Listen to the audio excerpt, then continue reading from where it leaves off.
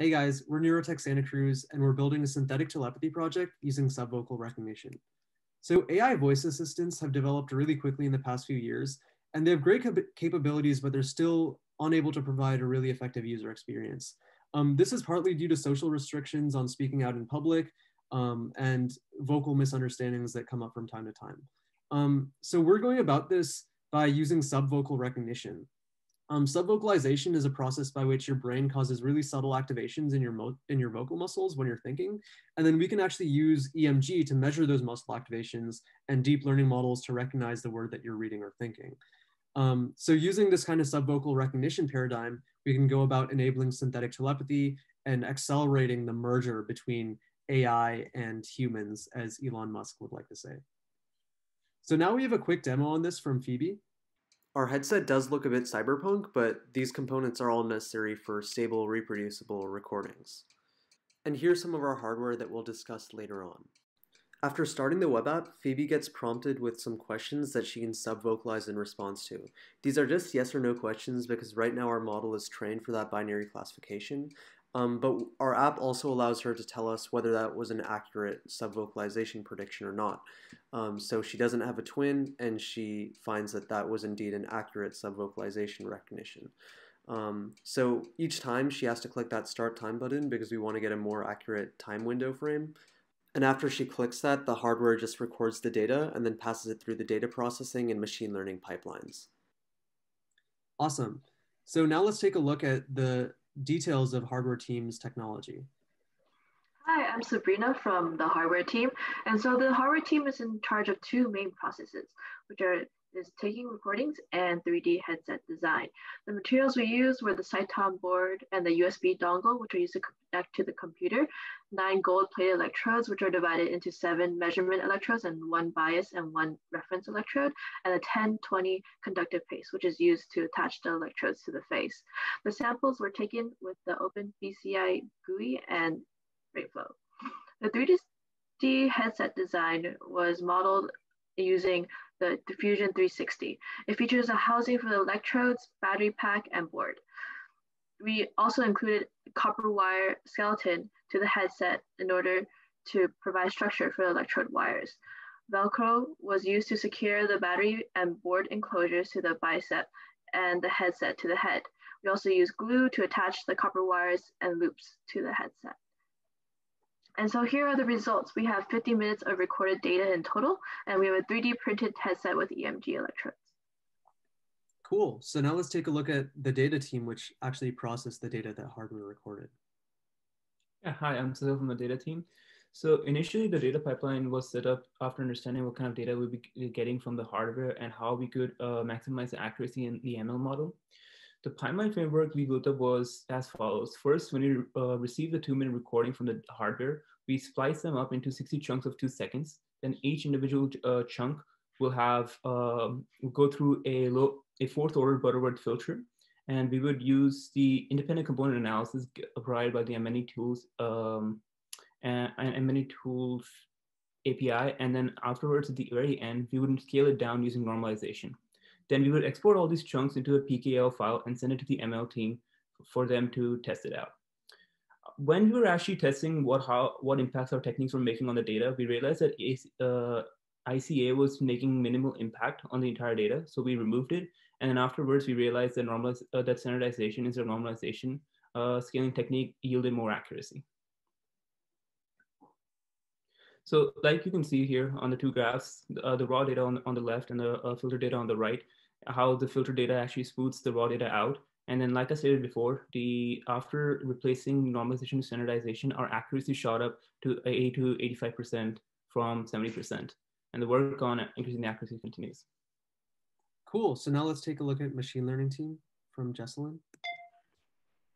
I'm Jesselyn from the machine learning team, and our purpose was to build a model based on the data that the data team passed to us. And our model was a classification model. It's based on the EEGNet paper, and the architecture is as follows. It has 3 convolution layers, a temporal convolution, a depth-wise convolution, and a separable convolution. And then it goes into a linear layer into a sigmoid function.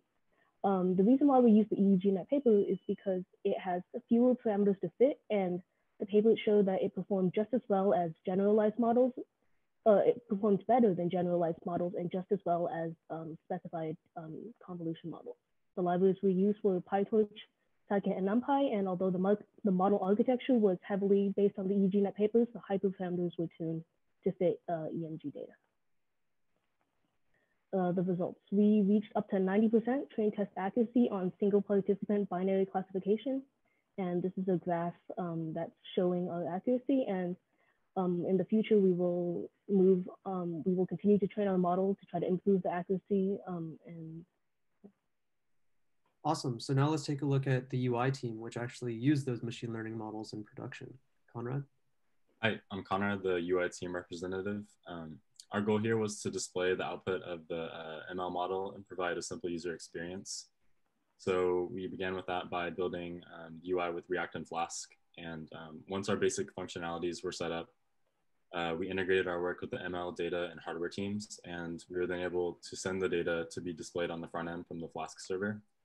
So some functionalities we had were the ability to move between questions. So as you can see, it's like next question, and then you can also go to the data tab and then view the previous questions, as well as we set up a database to store the accuracy and predictions for future use for the ML team. After each question, it's entered into the database. And then we also have a port number input for other users to connect their headset. And yeah, so as you can see, we also accomplished our goal of simple user experience as our user testing yielded positive results. And yeah. Cool. Great. So now let's just take a couple minutes for each team rep to go over the lessons they've learned working with their own teams. Hardware? Yeah, so the hardware team faced some limitations due to securing one device, and it slowed down the amount of recordings that we could get because there would only be one device producing recordings. As for the data team, when the school year started, the productivity level of all the team members dropped. So we had a few team bonding sessions, which actually helped increase the productivity for us overall. For the ML team members were fairly inexperienced, and we learned a lot. And we learned that it is important to have good knowledge and experience before creating a model. Yeah, the UI team had a similar lessons as the other teams.